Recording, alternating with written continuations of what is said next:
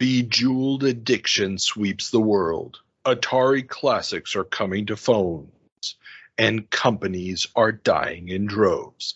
These stories and many more on this episode of the Video Game Newsroom Time Machine. I've been waiting a long time for a chance to say this. Stop the presses. Requiescat in pace. Makes him crazy, man. What is a man? It's me, Mario. What a mess. Get over here! Please save me.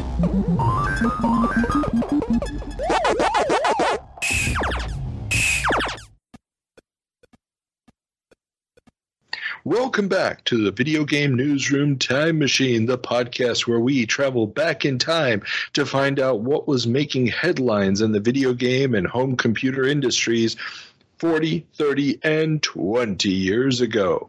Today we're going to be traveling back 20 years to September of 2001. I'm your host, Carl, and I'm back with our first best co-host, Peter. Welcome back, Peter. Peter? I won't say anything until you say hi. Oh, Didn't know I said something. Say hi, Peter. Hi. Yeah, it's been way too long, hasn't it? You even forgot our intro. Yeah, it has been too long. I mean, that terrible wannabe joke that we do. Yes. What you been up to? I was a judge this week in the financial court. A judge? Yes, I kid you not. So explain this to me. Yes, so this is one of the things of the German legal system. In some courts, like the social court or the financial court, on the lowest level, of course, you have judges who are actually lawyers by education, and you have two judges who are more or less like the voice of the people, who of course have to have some knowledge in this field, you know. And I was a judge. It was pretty cool. Now, first time for me being in a court. That was the first time you were ever in a court? Yes, because I'm a citizen who behaves and whose company also behaves. So, but this was the first time, and I was the judge, so it was pretty nice. Pretty interesting case I cannot talk about. But in other words, what you're saying is you've never been caught before. Exactly, but excellent. This is another story entirely. But no, it was pretty cool. I mean, we were sitting there for like a 3-hour session, and I learned so much, which was pretty nice. Wait, the whole case was heard in 3 hours? Yeah, but just a minor one. Wow. Okay. And they had some stuff going on before that. It was just the hearing where I was invited to, you know. And it's meant to be like, oh no, I'm degrading myself again. But it's meant to be like this. The main judges, you know, they have a voice, and a vote, and I have a vote, and the other, basically ancillary judge has a vote. And it's 3 judges who are coming from a lawyer background, and 2 judges who are, not everyone can do it, but it's like people in this field can do it. So you had to have a specific educational background in order to qualify to sit on this panel of judges. Exactly. Yes, you have to have, in this case, you have to have some financial background, you know. Okay, that's interesting. So it's not quite the equivalent of the jury system, but at the same time, you had to have some qualifications in order to sit on this panel. Exactly. Cool. That's pretty cool. And did you make them burn? Did I make it burn? Yeah. Did you make the people who were on trial burn? Did you send those bastards down? Did you? We sent our finance ministry down to hell. So it was pretty nice. Oh, okay. Cool. Again, I cannot talk too much about this because I swore not to say anything. Oh, okay. Okay. You're under an NDA, so to speak. Yeah, basically, yes. But really, it's too bad. Okay. Yeah, it is. It is. Maybe over a cup of coffee, I'd talk to you about this case. Oh, definitely. Not to it here on record. Oh, come on. Yeah. I actually signed up to sit on one of those panels way back in the day. And unfortunately, I moved to Switzerland before my number got called. Or they called me up, but the date would have been after I had moved to Switzerland. And then I had to turn it down. Too bad, because I was really looking forward to that. Oh, well. It's actually pretty nice, and for me to see it from a point of view where I'm not the guy who has to.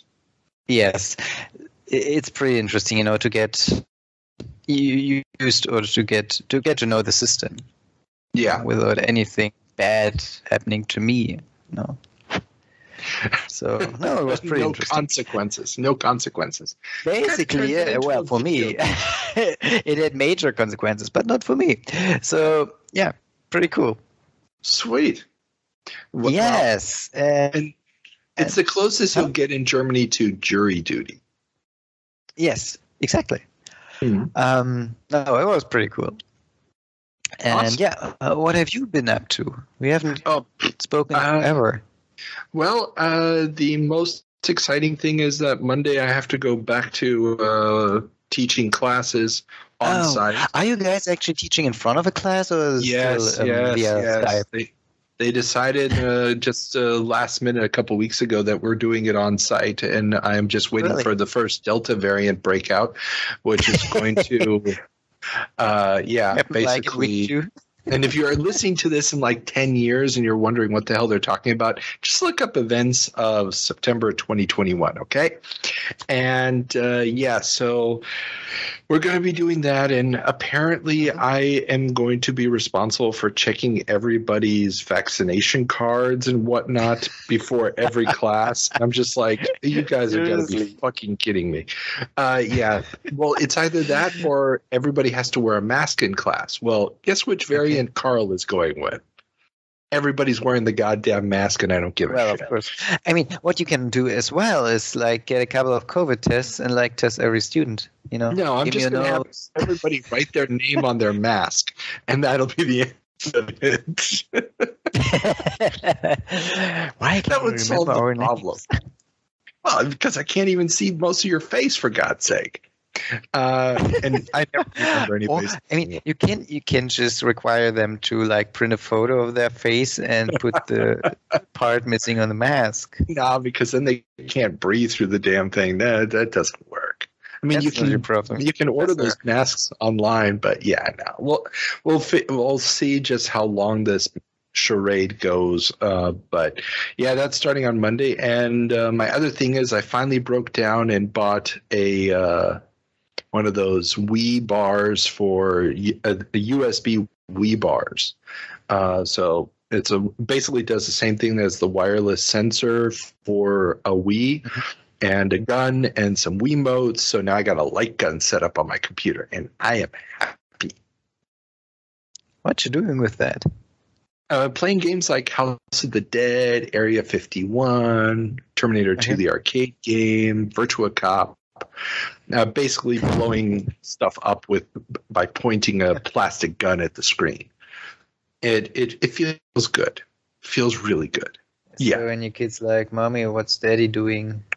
Oh, he's behaving like you when you were 2 months younger. That's basically it. Yeah. It's a lot of fun. I'm enjoying it. So, I've wanted a light gun my entire life. I've never had a light gun, so this was nice. This was a little treat to myself.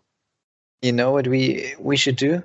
We should record in like sitting next to each other. So I could just drop by an hour earlier and we just shoot stuff. Dude, I got 2 Wiimotes. I only got 1 gun harness, but that's not a problem. We can play some House of the Dead Overkill. It's one of the greatest games ever devised. It's have you ever seen the movie Grindhouse? No, I haven't. Okay, it's this weird double feature with little fake trailers in between that's supposed to feel like really cheap action exploitation movies of the 70s back to back. Why do I have to think of Machete right now? Because Machete actually started out as one of those fake trailers. Yeah, exactly. Yeah. But this was the one before. It was Robert Rodriguez did one movie, Planet Terror, and Quentin Tarantino did the other movie, and I'm blanking on the name of it. The Tarantino one's okay. It's nothing great, but the Robert Rodriguez one is about a zombie apocalypse and this stripper who gets a giant assault rifle as a leg after she loses her leg. It's absolutely brilliant. And House of the Dead Overkill tries to replicate the feel of that with each level of the game being introduced as if it's one of these cheap movies, and the dialogue is bad and cheesy as imaginable. And yeah, it's just awesome. You know what we should not do? What shouldn't we do? The next time we have a movie night together with our, wives or girlfriend, we should not watch this movie. Oh, it's not a movie; it's a game. But you're right. No, Grindhouse is not a movie. I mean the movie. With the girls. Yeah. I mean, I think Kirsten would probably. My wife would enjoy it, but I do not think Steffi is ready for this. I don't think so for some reason. No. My wife listens to death metal music. This will not be a problem for her. Yeah. Steffi is a different ballgame. So yeah, no. Yeah, I mean. Yeah, we can't. Yeah, a lot of advantages, but this is one slight disadvantage. No. We can't do that. But I highly recommend, if you're going to watch it, at least watch Planet Terror, because they released both of the movies in extended cuts later. But yeah, Planet Terror is absolutely phenomenal. I love it. I love it to death. It's terrible. Machete level terrible, but I love it. I love it so much. I mean, Machete. I love it as well. Have you seen Machete Kills? Yes, the sequel? Oh, okay. It's the second one, isn't it?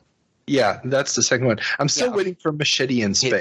Yeah, they owe us the Machete in Space movie. Yeah. However, I like the first one more. Maybe because of the novelty. Yeah, I'm a little torn on that, just because second movies don't have to establish the characters and you can just do crazier stuff. And I think both of the movies work equally well.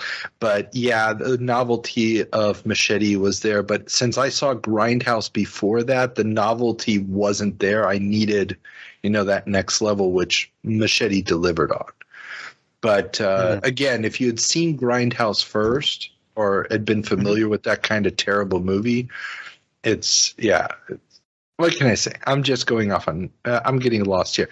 We have stuff to talk about, especially because, and this is a nice transition, one of the wonderful things we do here, especially for our Patreon patrons who get a video version of this, we were just talking about crappy videos, and now you want to introduce me playing video games as a crappy video?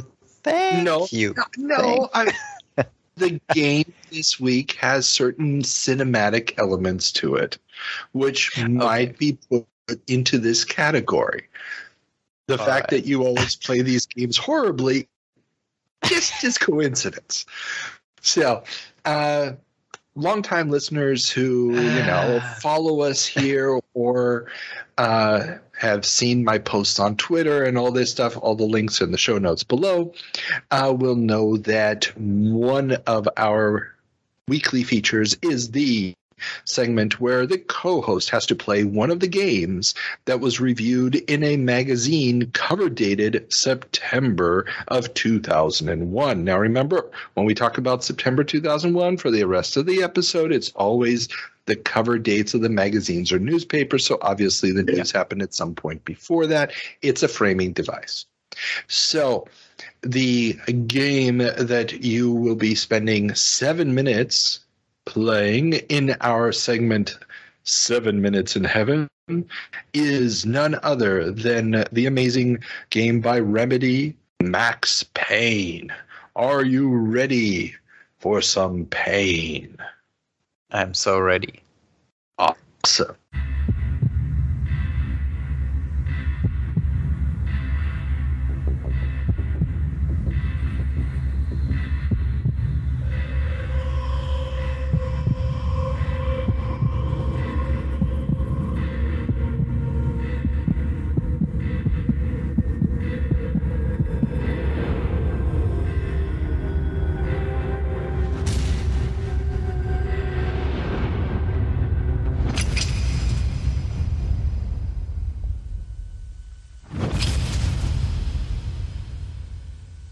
Welcome back, Peter, from your 7 minutes in heaven. So, based off of your time with the game, describe to our listeners, what is Max Payne?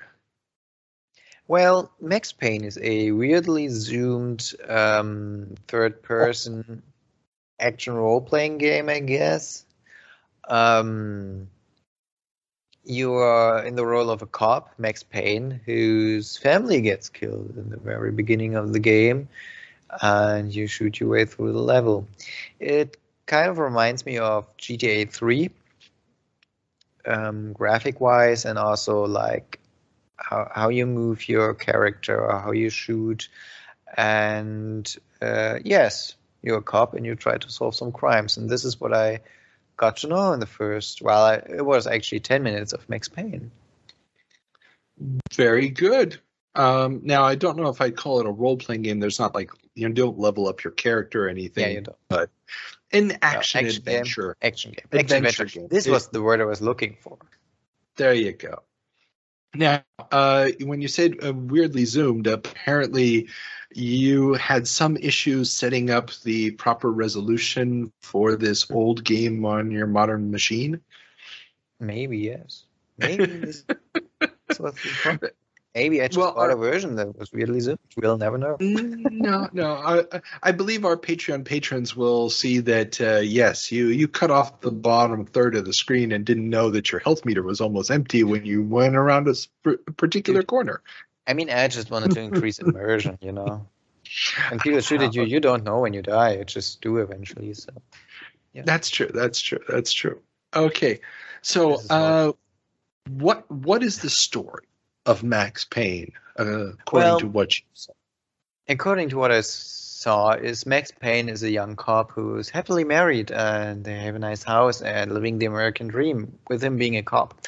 And he comes home and there are three guys who I call them the triplets.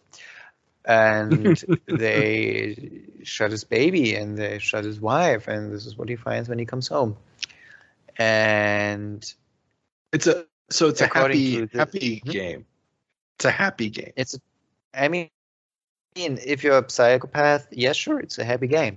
If you're Max Payne, you're in utter pain after what you've seen. Maybe this is why pain. Anyway,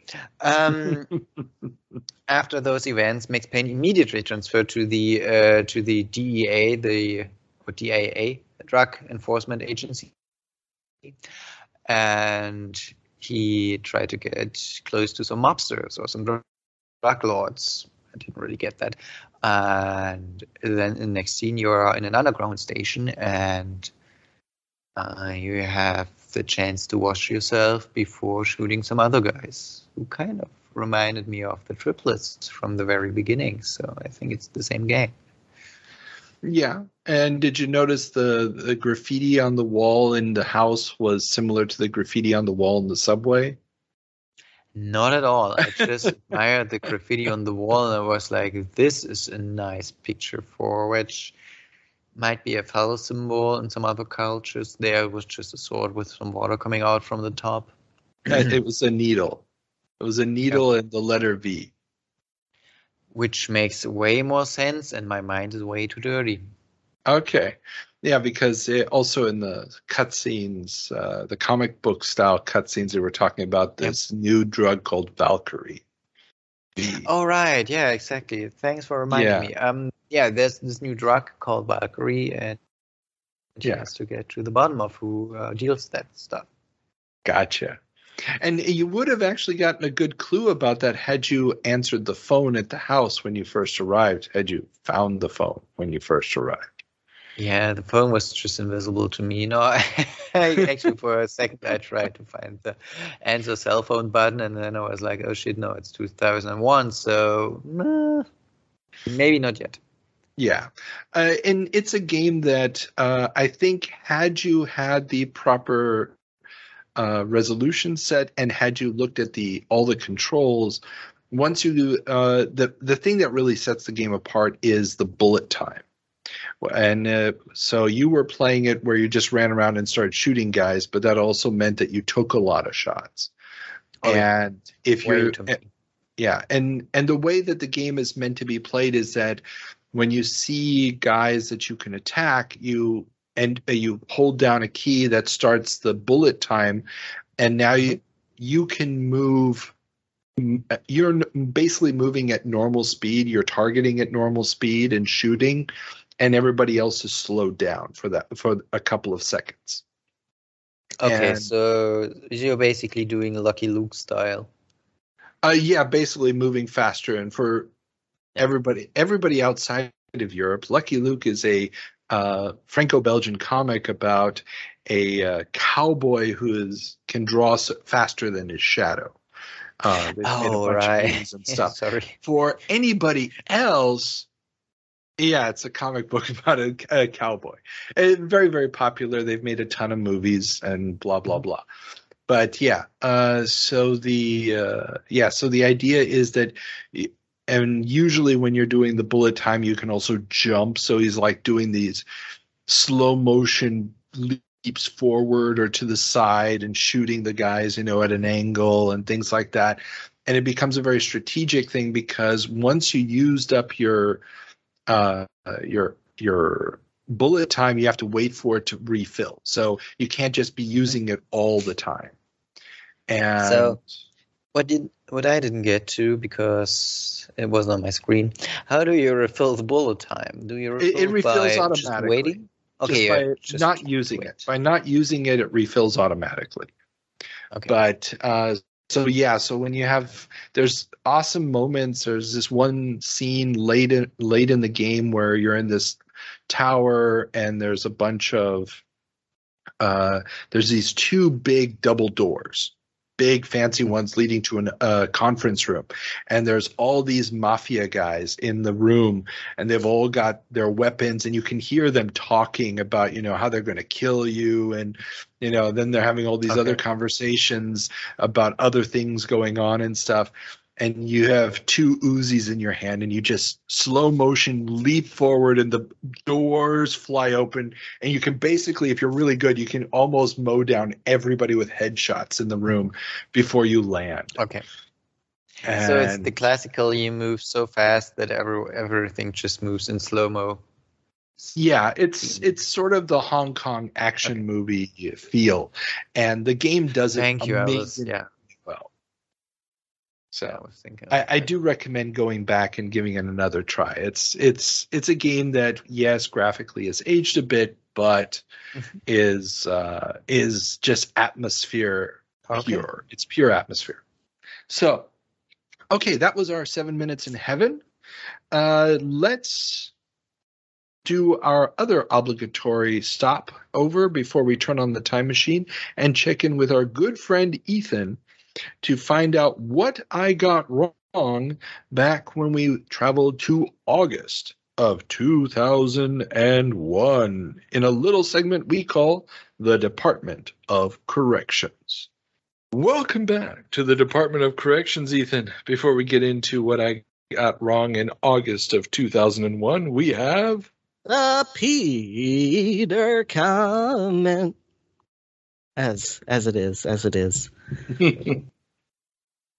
And this one is another. It's a correction to Carl, while also commenting on Peter. Do not argue with the economics major, who says that is not perverse incentives. Nobody would ever create a term like that, Carl. Well, actually, why not? It's perverse because it leads to a. Do not try to defend yourself on this. Not an economic. It is not something that follows normal economic rules of adverse. Okay. Shush yourself. And just to tease you a bit. Remember me. It's a good movie. Amazing movie. All right, now we get into August 2001, Department of Corrections. Everybody put your hands down, for I am the final authority up here in the Department of Corrections. I just have to say this. There's an entire Wikipedia entry for perverse incentives, and it's exactly what I meant.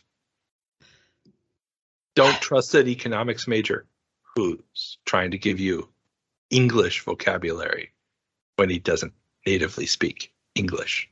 Just saying. Shoo, Carl, shoo. So, you talked about the e-reader, and I just wanted to take this opportunity to highlight that one of the first incentives of a relatively new preservationist group called Hit Save, run by Jonas Rosland, has been preserving the e-reader cards in all their various and funky forms. So if you happen to still have e-reader devices hanging around, get in contact with Hit Save. That is all. Excellent. There will be a link in the show notes below. Lovely. And next up, you said that you were talking about the titles that use the PSX mouse. And you said Theme Park was a launch title on the PSX, but it was not. It came out like 1996, I think. No, it came out less than a month later. It was October, first week of October. I looked it up on the Moby 95 entry. Is what you're saying, right? Yeah, October of 95, yeah. Yeah, but when did the mouse come out in America? I believe that was also out first day as one of the add-ons, wasn't it? I don't know. I don't think. But anyways, it was not a launch title. I don't consider launch window things to be launch titles. It has to come out the day the thing comes out. That is the launch title. And I agree with that, yes. And now we got into some historical speculation time. So this one's not a correction, but you were wondering about this thing between Sega and Sony to do cross-platform between the Dreamcast and the PlayStation 2. Now, what I've observed from especially a lot of the stuff you've covered on your show is that Sega at this time, when they were getting out of the consumer hardware, they seem to have been positioning themselves towards being a kind of service provider, is what I think. Yeah, definitely. Because take the example of IBM.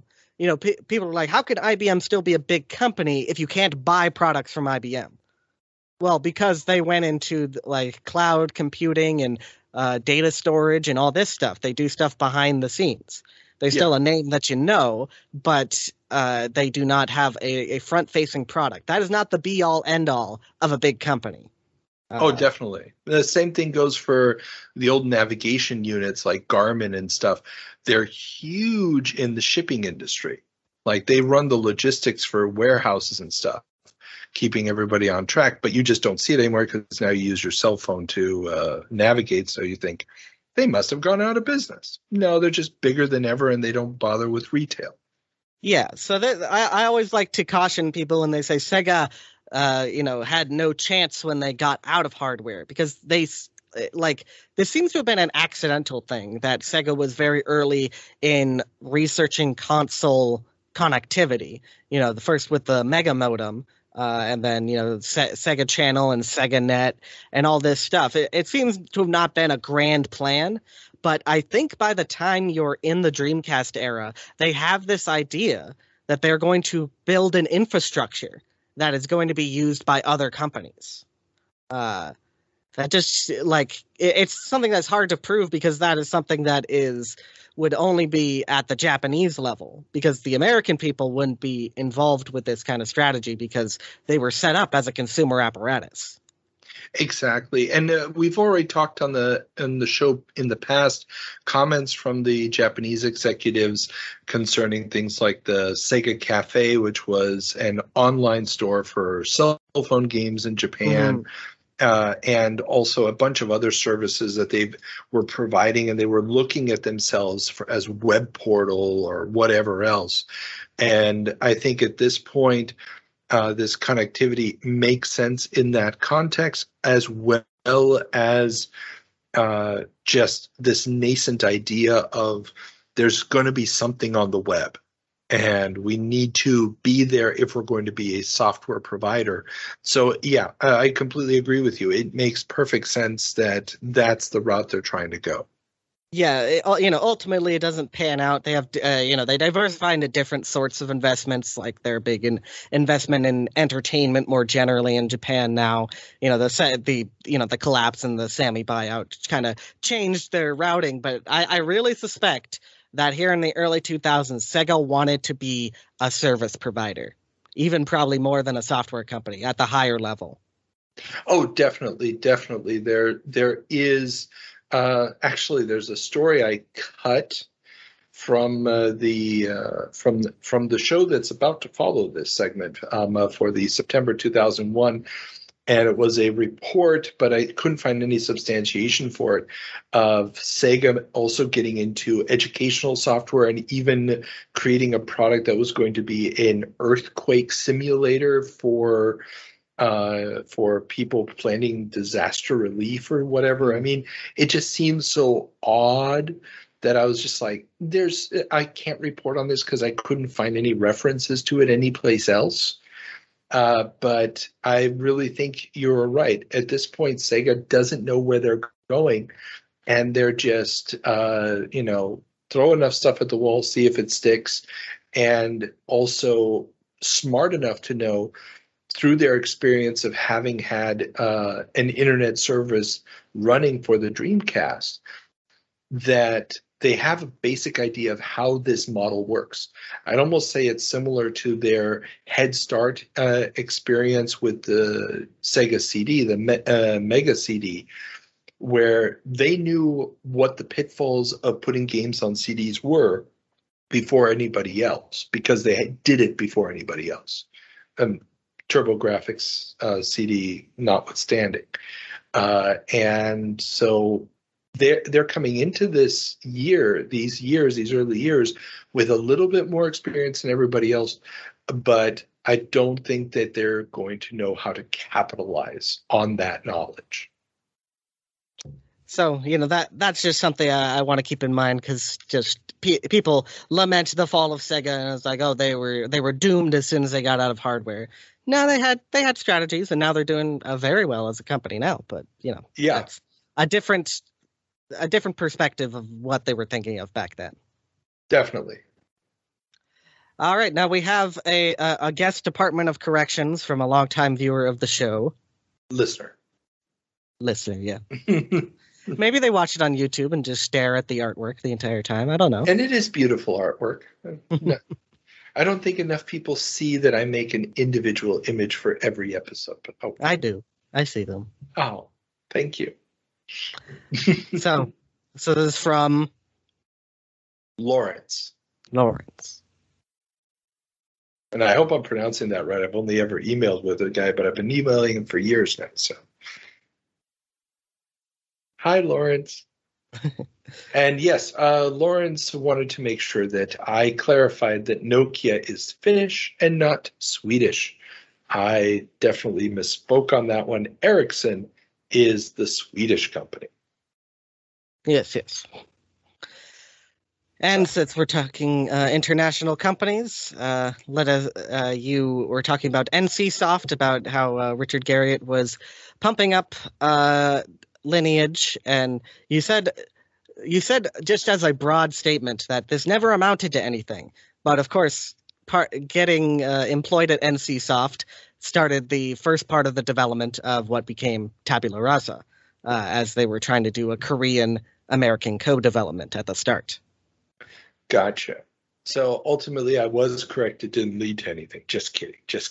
Tabula Rasa. Well, I mean, they released something based on that work. It was not what they envisioned, but that's a story you'll tell eventually. Oh yeah. The launch of Tabula Rasa is going to be an interesting one. Yeah. And you were wondering if the third Thief game, Deadly Shadows, was released under Ion Storm. Yes, it was. Yeah. And I'm going to, talk a little bit more about that. Well, we talked about it last episode already with that Ion Storm Austin is going to keep its name. So, yeah. So, but as you were talking about the Ion Storm name, you went completely counter to like so much of what you've said in this podcast before. It's like, well, Ion Storm is just a name. They don't know Ion Storm. They just know Deus Ex. But you have talked numerous times about how you see companies and you were like, oh, I'm going to buy their games. So I've pick a lane, said that Carl. for developers. I've said that for certain developers. And Ion Storm is a developer. They're not a publisher. Yeah. I get your point with Ion Storm, and considering that Ion Storm came out of the gate with 3 relatively weak titles, I don't know if anybody was like looking at Ion Storm going, "Oh, I like their last 4 games. I'm going to buy the next one." I mean, Deus Ex is a pretty powerful, just like tentpole to have there. So, well, yeah, but Deus Ex doesn't come out. That's like game 5 of theirs. I mean, you've got what's the list of games? There's that weird strategy. There's a weird strategy game that comes out before Daikatana. Then there's Daikatana. Then there's Anachronox. Or Anachronox actually, I think, comes out slightly after Deus Ex. You're right there.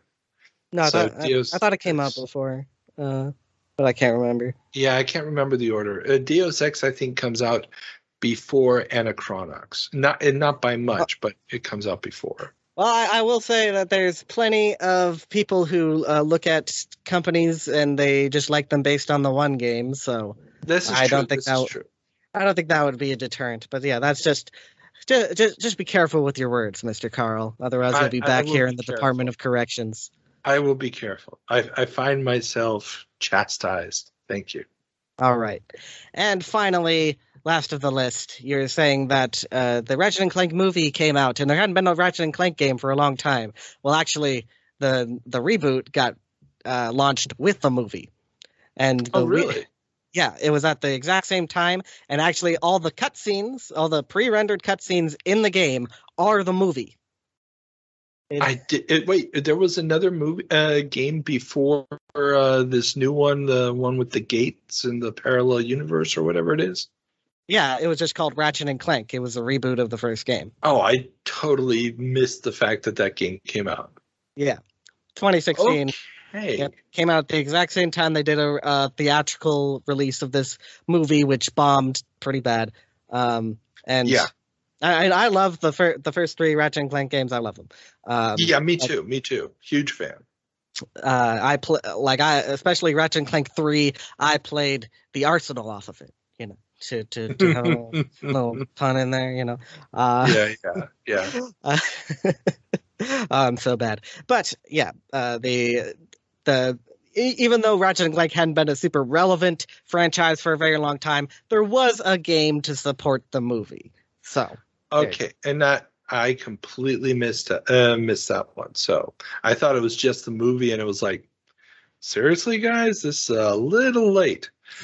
Then again, that movie, well, I'm not sure. I've got to look up the timeline, but I think the failure of that movie was what finally put the nail in the coffin of the Sly Cooper movie that was also in development. I don't know what the plan for that was. I mean, the release plan on the Ratchet & Clank movie was bizarre because, like I said, the cutscenes in the game are the movie. So if you wanted to have both, you just buy the game, and yeah. So. Wow. Okay. Yeah. Weird. Okay, so I think we are done here then for this leap, and we will see you again in 2 weeks for our next Department of Corrections. Everybody single file out of the door. Goodbye. Bye. You know, I think during this last episode, Ethan gave the most important correction ever. I'm afraid to ask. Which one was it? Do not argue with an economics major.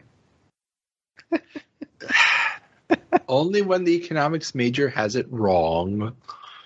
Yeah, I still have a business degree. Don't argue with an economics major. I still have a business degree, okay?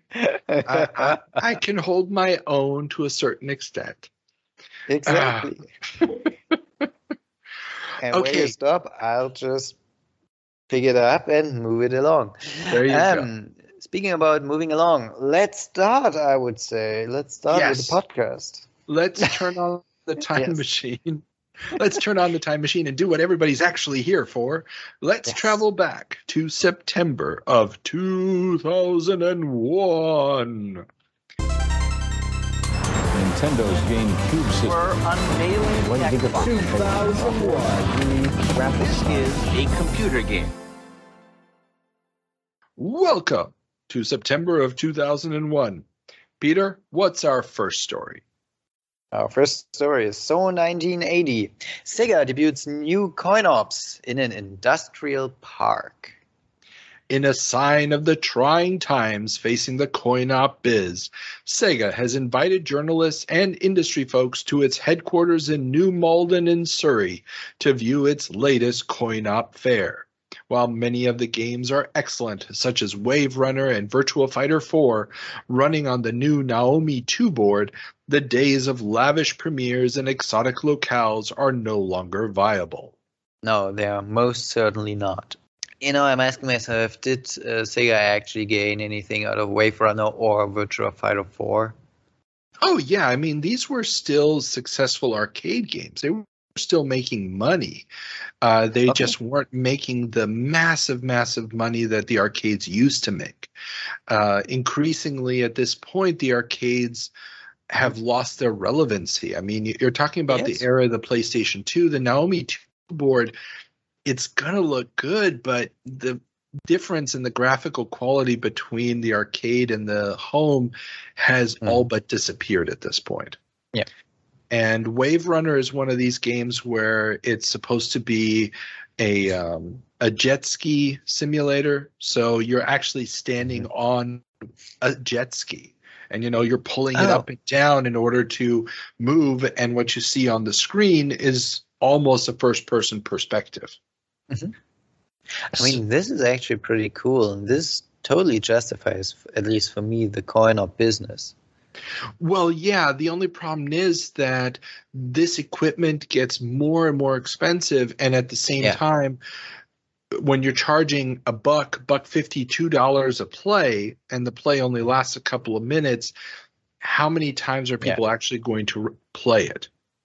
So it's how many getting people are harder actually going to play it? Exactly. And now, you know, you're getting more specialized. We've talked in the past how places like very specialized arcades are developing. You've got like arcades built for adults, you know, with bars and stuff and the games. Yeah. That kind of thing is popping up more and more. But yeah, it's just becoming an almost untenable business model, especially given the high price of these almost amusement park attraction style game units.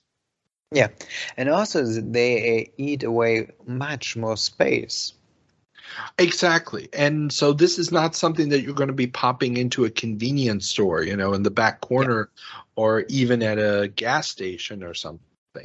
These are devices specifically developed for these family entertainment centers or the large arcade facilities. Exactly. And I mean, even if you crank up the price to $1 for a game, you know, the revenue per square meter, I think it stays the same. Oh, it drops even. Or that, exactly. Yeah, it's dropping. And these things cost a lot of money. And remember, now you're not just having to replace a joystick occasionally. When this hardware breaks down, we're talking lots and lots of physical components that can break down. And it's not uncommon to walk into an arcade and you see these amusement style machines that don't really work properly. You know, force feedback on a light gun way at work, or, you know, the hydraulics on one side of the equipment isn't working properly.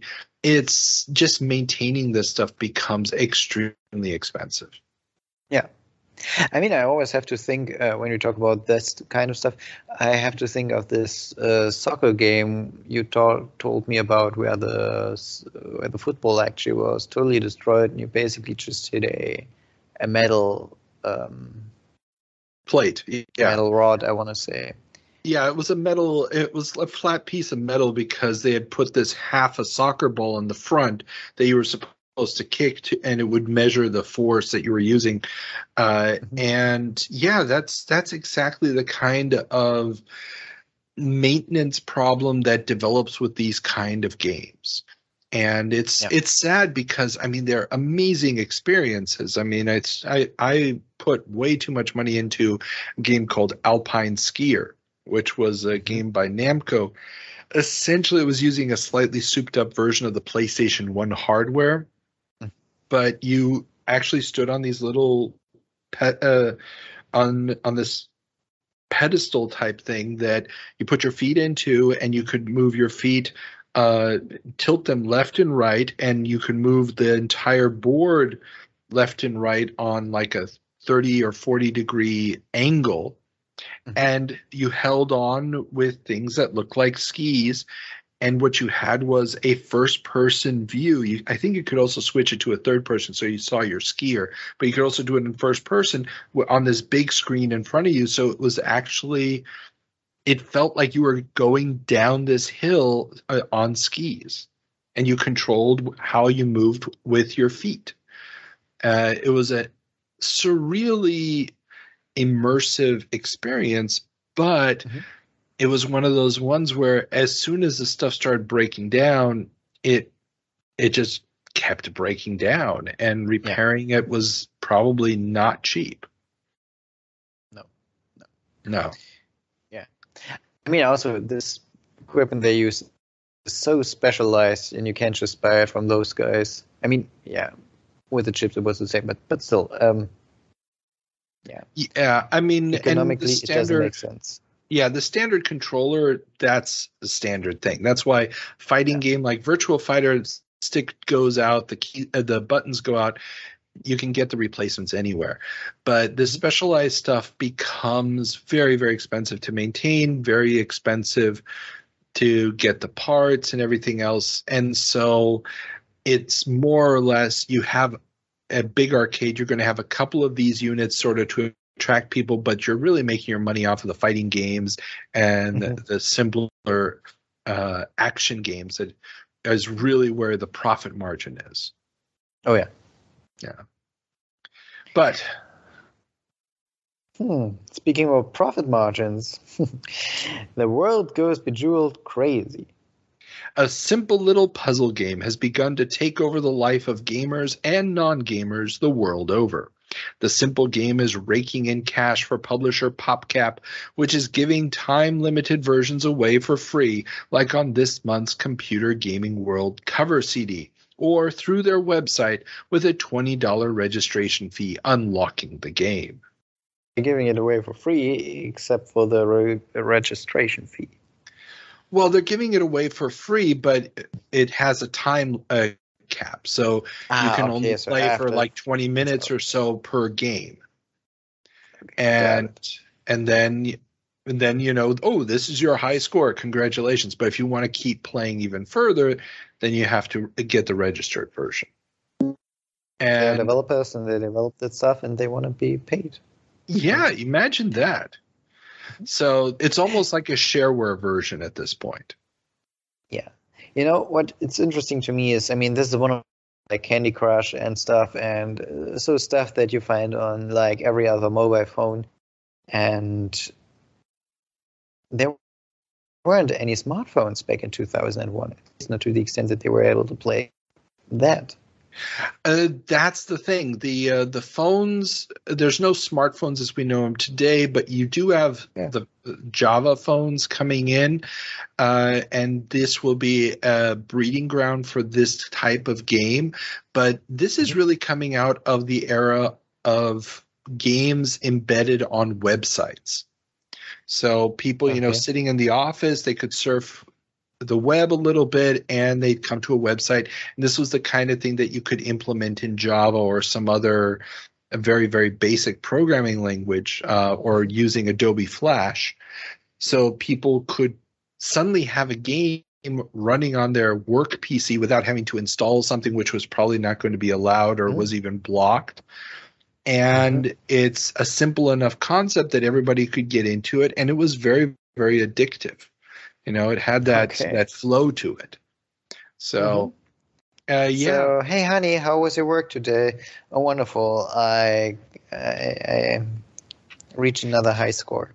Exactly. It was better than playing solitaire. Let's put it that way. Those dudes, they should work at work. They should, but everybody needs a break from time to time. Sometimes it's more productive to just play a game. That's true. Very much so. Oh yeah. Okay, but we talked about those games not coming to cell phones. However, the Atari 2600 classics are coming to cell phones.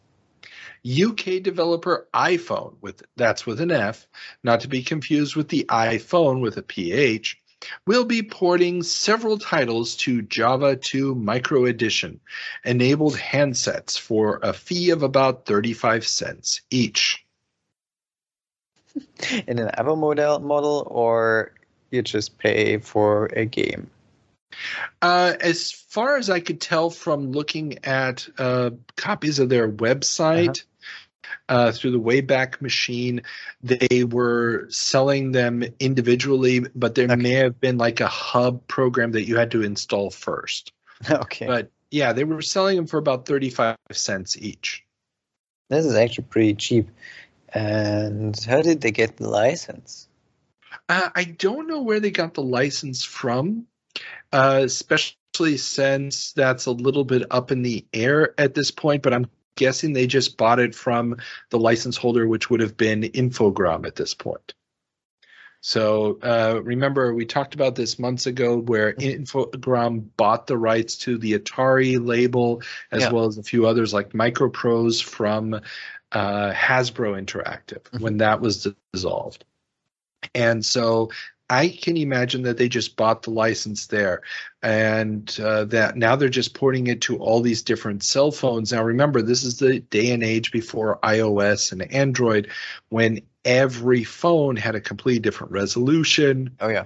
Very different processors and everything else. So even though you had a standardized programming language in Java, you still had to adapt each program for a new phone.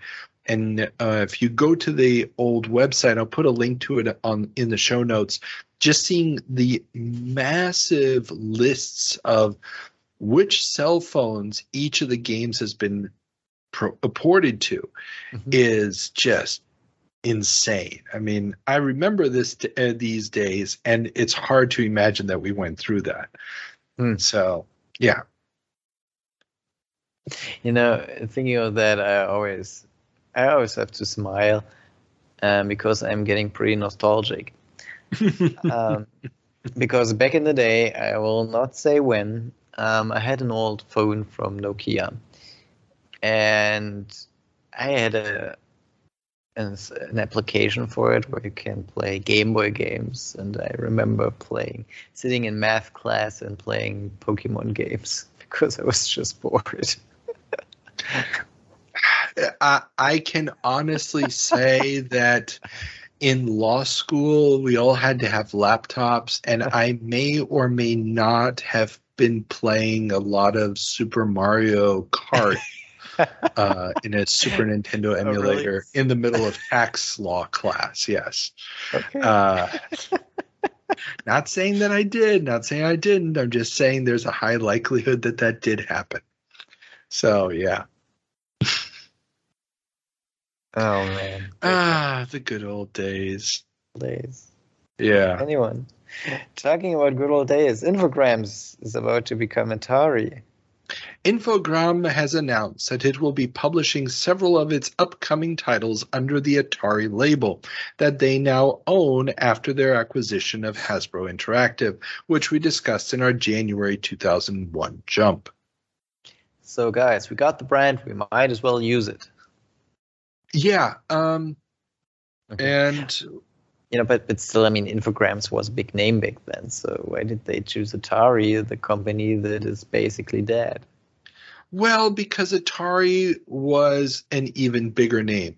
At this point, Infogrames, remember, we've been talking for the last 2 years about how Infogrames is on this massive purchasing spree. They've bought a ton of different developers and publishers. They've been spending a ton of cash. But what they haven't really successfully been able to do in the last few years is launch any of their own IP. There's no game series or brands that are really associated with Infogrames the way anything with Sid Meier's name on it was Microprose, or King's Quest was Sierra, or the Madden series was Electronic Arts, and so on and so forth. That hasn't happened yet for Infogrames. They had Alone in the Dark early on, but a lot of classic games came out through Infogrames, but nothing really stuck or became a property.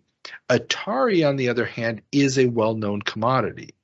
A lot of people know the name Atari. They're going to release a ton of collections of old Atari games, because remember, what they purchased wasn't the Atari arcade division, but the Jack Tramiel Atari Corporation. And what Jack was holding on to was the rights to the home computer and console versions of all the old arcade machines up until, I believe, 1984. So a lot of those games are going to get repackaged and repurposed, as we saw now with the iPhone deal in the UK for cell phones. And so I guess in Infogrames it made sense to rename themselves Atari. At the news announcement that I'm referring to here, they're really just talking about releasing some games under the Atari label, but very quickly they're going to shift and just use the Atari label for a couple of years. Okay, good for them. Oh, I know what's happening. What's happening? Oh, crap.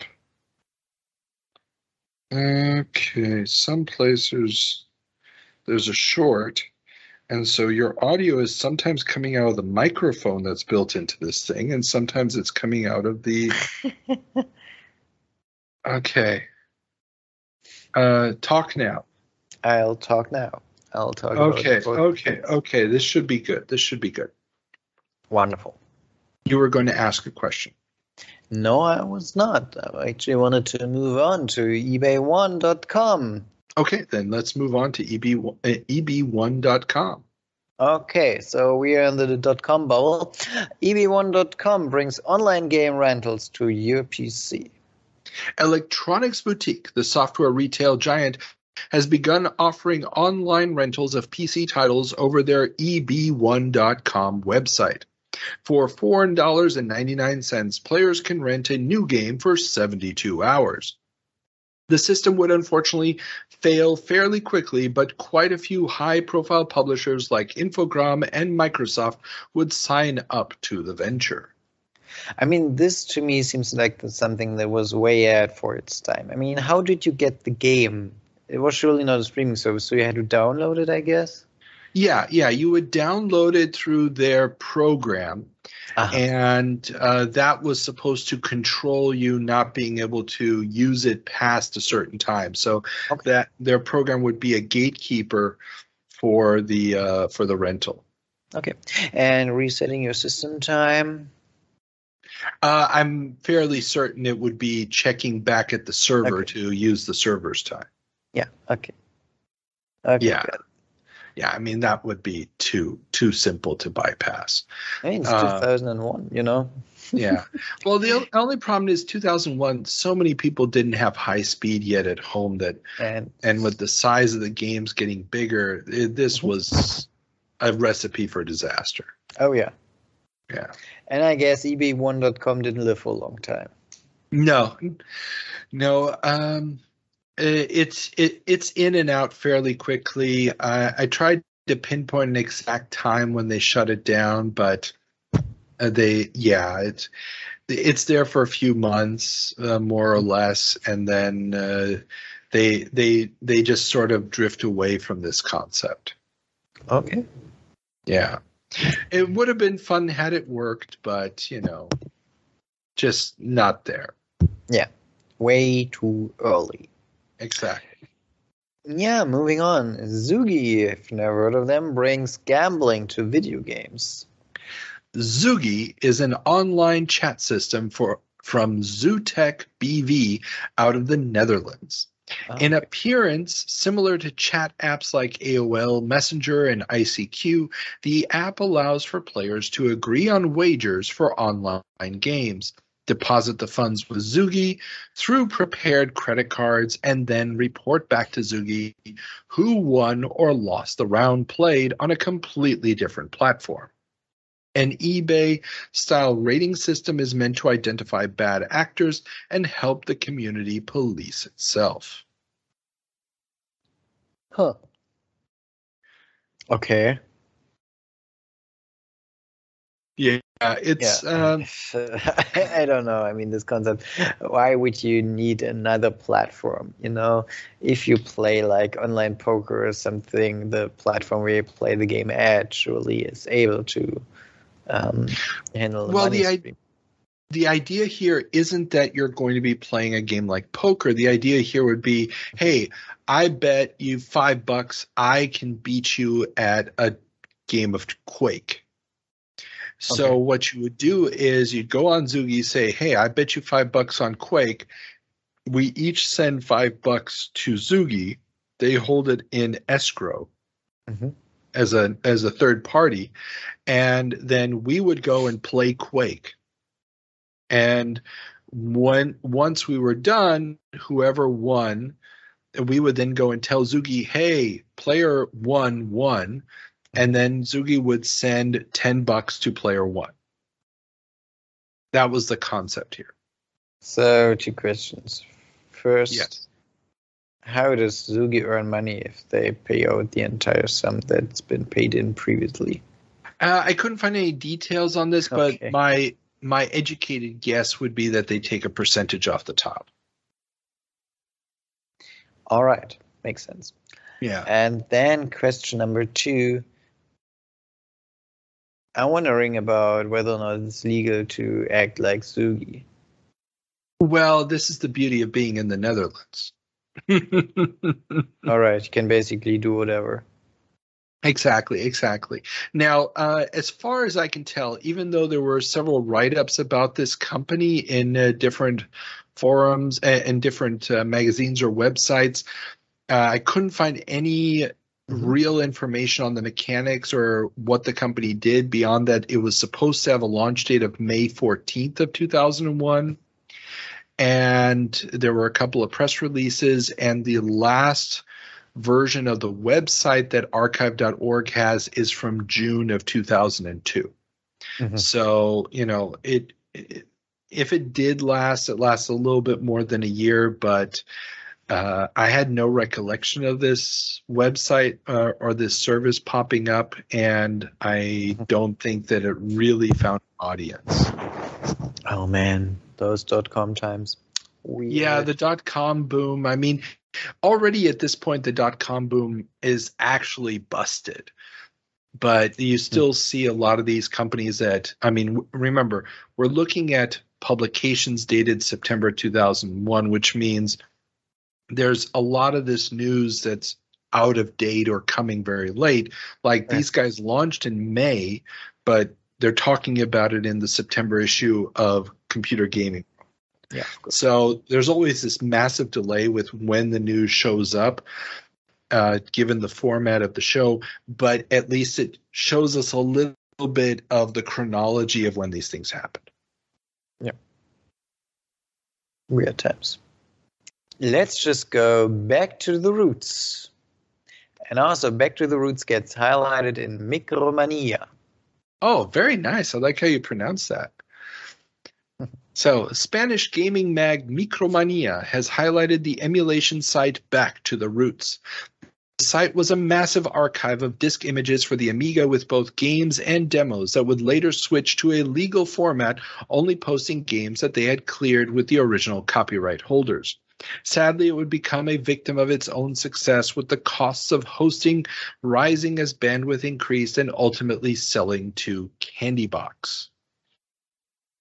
So those guys basically started out pretty illegally, and then they became legal, and then they were so good that they had to sell because they were too successful to make any money.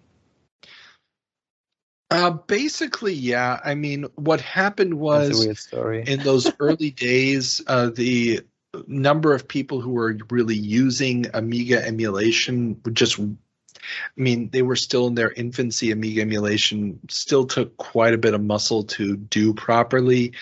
And, well, once they became known as the place to go and get legitimate, clean versions of a lot of these games, they just got pounded by people downloading stuff. And you got to pay for that bandwidth somehow. And I do seem to recall them getting donations and so forth, but it just wasn't enough. This was also, remember, as the .com boom busts and the money that you could make off of advertising went down to almost nothing. Suddenly, you needed different types of income sources for websites, and something like this just wasn't going to work. Okay. Yeah, Speaking sadly, because it really Yeah, I was mean, great. It was a good idea. It was a good idea, but oh well. Talking about things that actually worked eventually, Game Boy Advance gets emulated. The pace with which emulators are catching up to consoles is increasing at a breakneck pace. PC Zone magazine has a lengthy discussion of emulation this month, noting in addition to all the classic arcade and console titles, the still active N64 and just released GBA have emulators, albeit with limited compatibility so far. But I mean, the capabilities, surely they were increased, because in later Game Boy emulators, you can basically play everything. Oh, of course. I mean, but remember, the GBA just launched a few months ago. And this is so weird, isn't it? And this has never happened before. I mean, big, full-blown emulation of consoles and handhelds. Really, I mean, obviously there were emulators way before this, but so when we talk about console and handheld emulation, we really have to go back to about 94, 95. That's when sort of the modern era starts, especially because the internet distribution really makes the whole thing viable. Yeah. And while there were emulators before that, I mean, it was a different, the internet changes that. So, I mean, we've talked on this show about the first PlayStation emulators coming out, but they came out 3, 4, 5 years after the console launched. Yeah. And the Game Boy obviously also gets an emulator, but that launched in '89. So it's taken a while for the emulators, number one, to get up to speed and everything else. This GBA emulator is the first time that an emulator is hitting literally, you could say, within the launch window, within the first 12 months of the system being on the market. And the fact that it's not quite working yet, not everything about it is working, isn't really that big of an impediment. We saw ROMs for the games popping up literally at the same time the games were coming out. And the GBA really is one of these watershed moments in emulation, or at least it felt like it at the time, because it was happening at the same time as the game. I mean, I actually never owned a GBA, but I did end up buying several cartridges because I ended up playing the games on the emulators, and when I really liked a game, I'd go out and actually buy the cartridge because I wanted I wanted to support the creators of the games that I really like, so I ended up buying the cartridges. But there was no way in God's green earth I was going to be playing them on a GBA. I wanted to play them on my PC, nice and relaxed, large screen, bright, which the original GBA wasn't. Yeah, you were so too old for that. Exactly. I didn't need the hardware, but what I wanted was those games. So I ended up buying a whole bunch of GBA cartridges because I wanted to support the creators. The joy of having a handheld and on a long car ride, sitting in the car and just playing games. It's like the car ride is 8 hours. Why is it only 8 hours? Can it be 12? I was old enough to be the driver, so that didn't help me much. Yeah, exactly. But,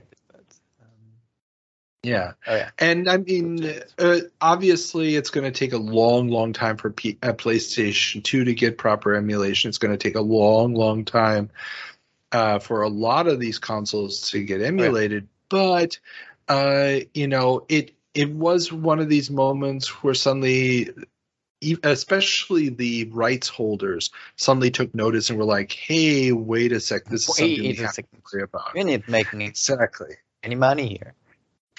Exactly. All right. Exactly. All right. I mean, it's not only the Game Boy Advance that gets emulated. Also, Pinball gets the emulation treatment.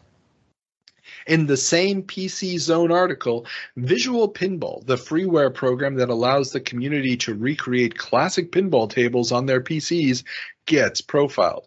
The creator, Randy Davis, is even cited on his inspiration for creating the software. Together with VP MAME, an offshoot of MAME that emulates pinball display and control hardware, the possibility of bringing real pinball to the home is endless. Yeah, it's still not the same.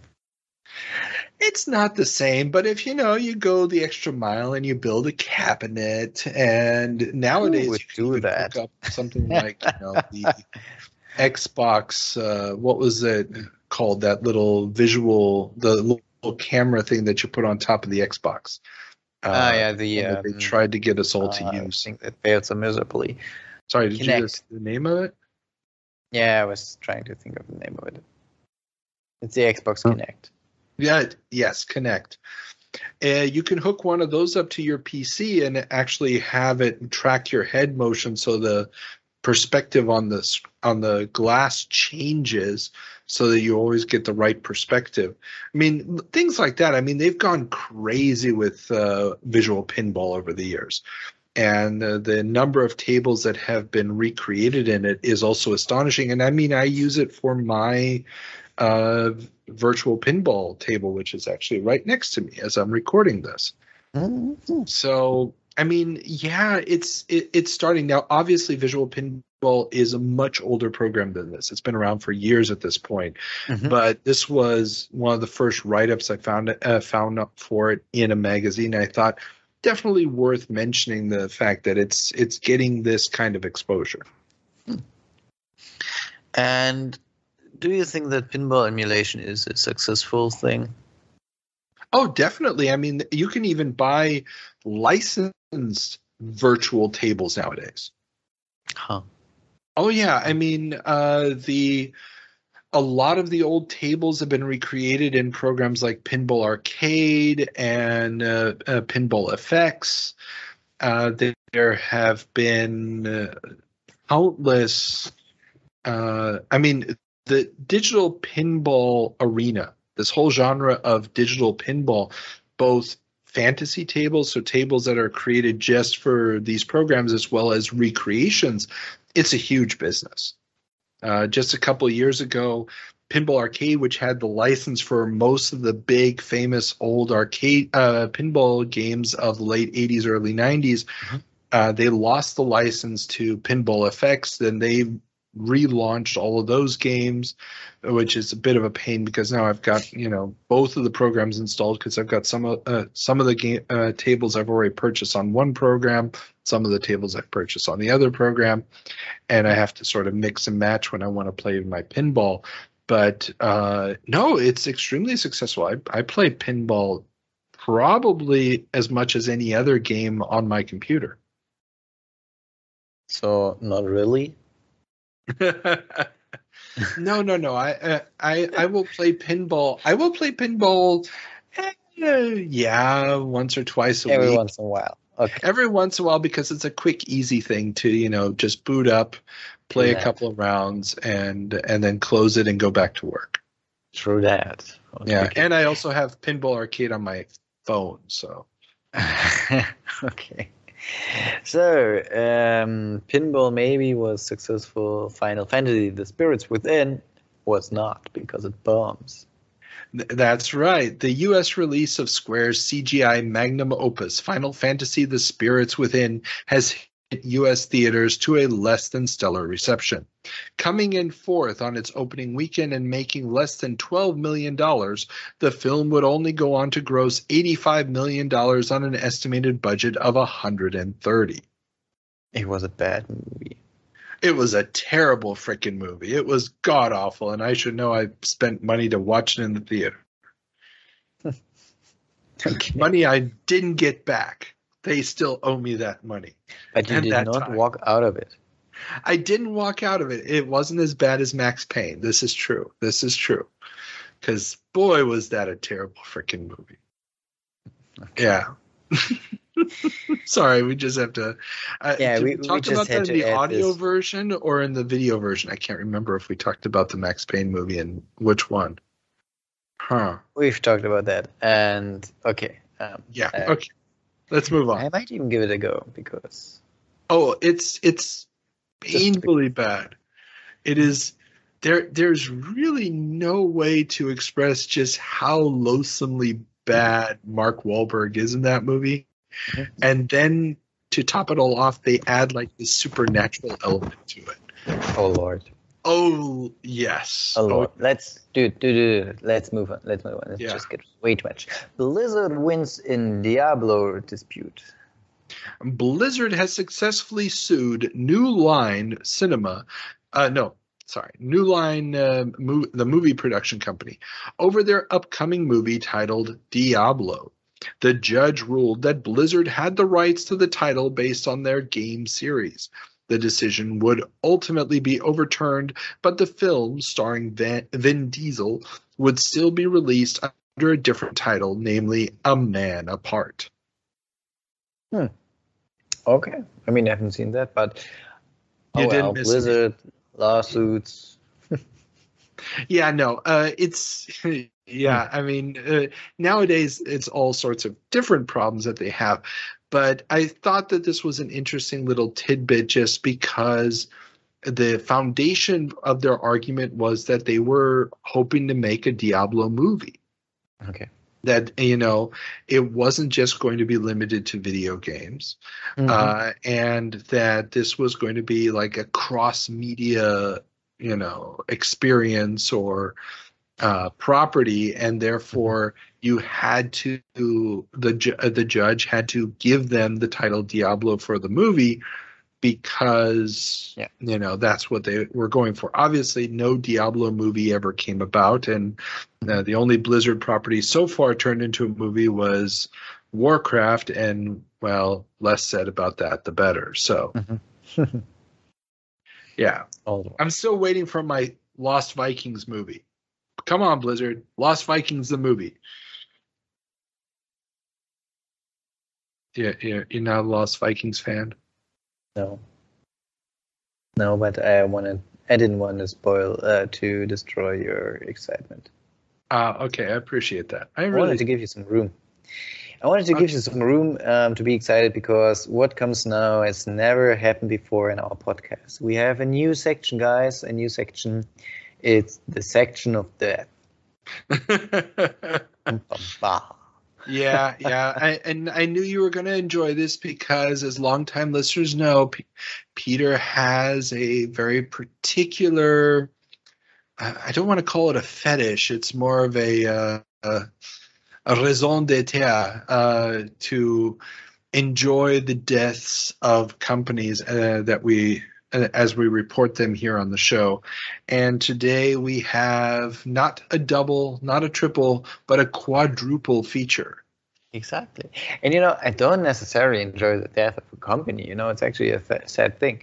It's more like It's circle of life stuff, you know. Yeah, no, I understand. I understand. It's we all have to have our little joys in life. Yeah, I don't even know what to say to that, because I think our dear listeners will get a totally wrong impression from me. Anyhow, let me just enjoy those 4 topics, starting with Iron Storm Dallas shuts down. After much fanfare and countless dollars lost, John Romero's Ion Storm Dallas has shut its doors, producing only 3 games, Dominion, Anachronox, and of course, Daikatana. It would be survived for a few more years by the Austin office run by Warren Spector, as we talked about in our last 20-year jump. I mean, they were alive for quite a while, weren't they? They lasted a couple of years. I mean, they weren't there that long. But it was a very large studio, had a lot of people. Mm-hmm. So that's where these 3 games came from. Let's move on with some blasphemy. The D-side of God Games. Gathering of Developers, aka God Games, the Texas-based publisher founded in 1998 by Michael Wilson and Harry Miller, have sold their company to Take-Two, which will continue to publish games under the brand name for a few more years. Do you think I know any games of those guys? Oh, God Games, yeah, they did a whole bunch of stuff. I know they did a whole bunch of stuff that I can't remember for the hell of it. Dude, it's after midnight. You got to give me a little bit here. Gathering of Developers. I mean, no. They actually did a whole bunch of interesting stuff.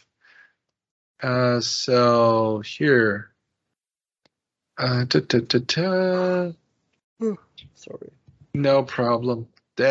So the original guys, they've got credits for Railroad Tycoon 2, Jazz Jackrabbit 2.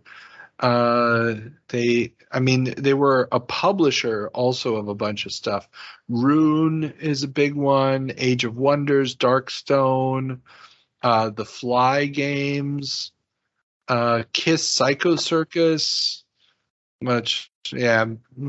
It's not necessarily a game we need to talk about, but Heavy Metal Fact 2, that was another weird one. Max Payne, that is actually, I think, going to be either they were the original publisher of it and then Take-Two takes over and puts it under the Rockstar label, or they were the actual label that Take-Two used. 1 second, let me check the back cover of the box. And yeah, 3D Realms, produced by and published by God Games. So they were the publisher of the game.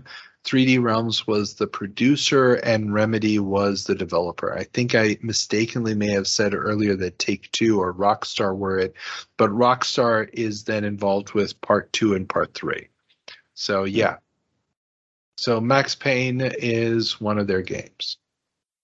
So an important company in that regard.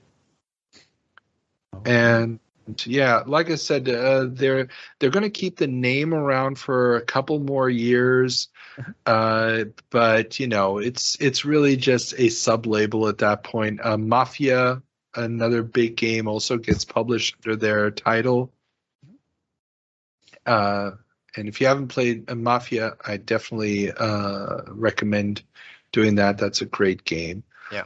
And interestingly enough, the founders would go on to create other companies, including Devolver Games, which is a really cool indie publisher. And big titles like Mafia and Max Payne get published under this label. So, yeah. Yeah. I mean, Devolver is known. Devolver is someone you know. Exactly. They're out there, and they've done a lot of really cool stuff. So there you go. The guys had an interesting idea, an interesting approach to publishing, and Take-Two has taken notice.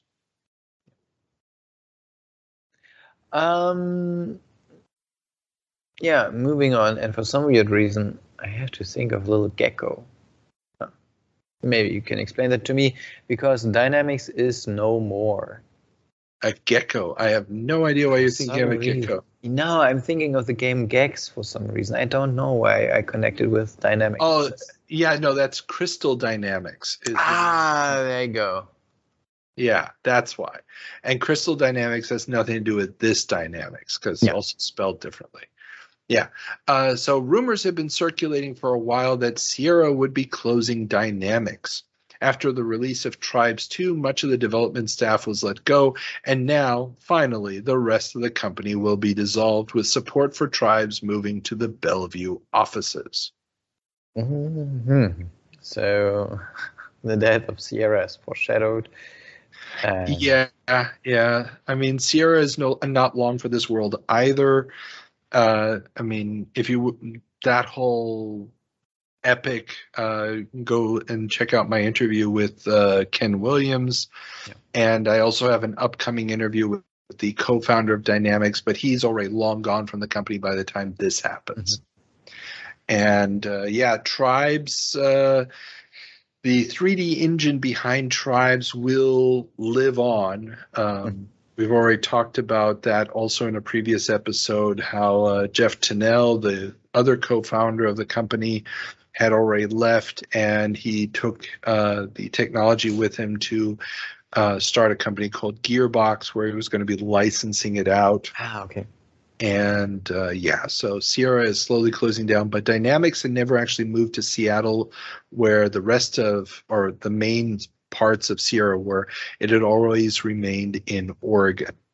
And so, the fact that they're moving the support for Tribes over to the Bellevue offices is literally just, closing down what's left in Oregon at this point. Whole lot. Oh, well, I mean, some things are better left behind. And now for the final topic of today. And I have no idea how to pronounce that. Michael Crichton. Thank you. Michael Crichton closes timeline. You never heard Michael Crichton? Jurassic Park. Oh. Okay. Congo. Okay, gotcha. Eaters of the Dead. Great novel. The game studio built around mega author Michael Crichton, Timeline Computer Entertainment, has closed its doors. Having launched only one title, the eponymous Timeline, which failed to achieve either critical nor commercial success, the studio has closed its doors. And I said closed its doors twice. It's getting late. I mean, maybe they had two doors. Oh, probably. But I still didn't have to say it twice. Should have used a different phrase at this point. Wasn't nice. He said it twice. Okay. There you go. Yeah. And Timeline is a very weird company that seemed to think that just because they had the name, it was going to work. For more information on them, they were a topic of discussion in my interview with American McGee, because he was actually brought in there for a little while to try to get this project working, and he talks about it quite frankly. It's very interesting. I'll put a link to my interview with him in the show notes so you guys can check that out. But yeah, so Timeline is another company. It was an attempt, I guess, almost a sequel to the old bookware concept, where publishers were getting into the creation and publishing of computer software in the early 80s. But this was basically trying to be, around one author. Now, this concept would work later on with people like Tom Clancy getting a whole mess of games with his Red Storm label that I believe now. We talked about how it got sold to Ubisoft. And so, it can be done, but with Michael Crichton, it was not going to work. Some things are better to just be finished, Yeah, and I think one of those things is this episode. Exactly, Chris. Oh, nice transition. Well done. Well done. You've been away, but you haven't lost your touch. Yeah. So, Peter, that does mean we have one order of business, the word of the episode. The word of the episode. I want to use late night. For some reason.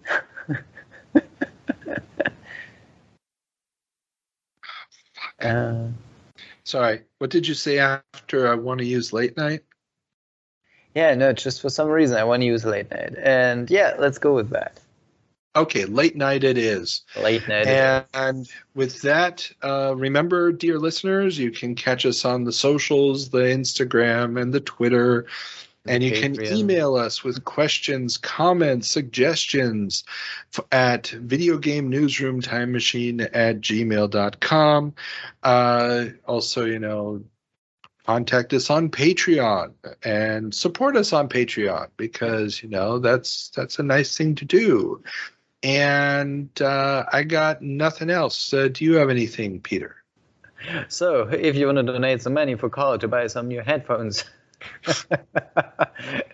In desperate need of headphones. Yes, he's in desperate need of headphones. And alternatively, you can just make a photograph of some nice landscapes around you and send it to us. Yeah, there you go. Okay. Alrighty. I think that's it for today, isn't it? That's it. We're gonna head out, and next time we'll be traveling back again 40 years to October of 1981. Peter, have fun. Yep. Bye.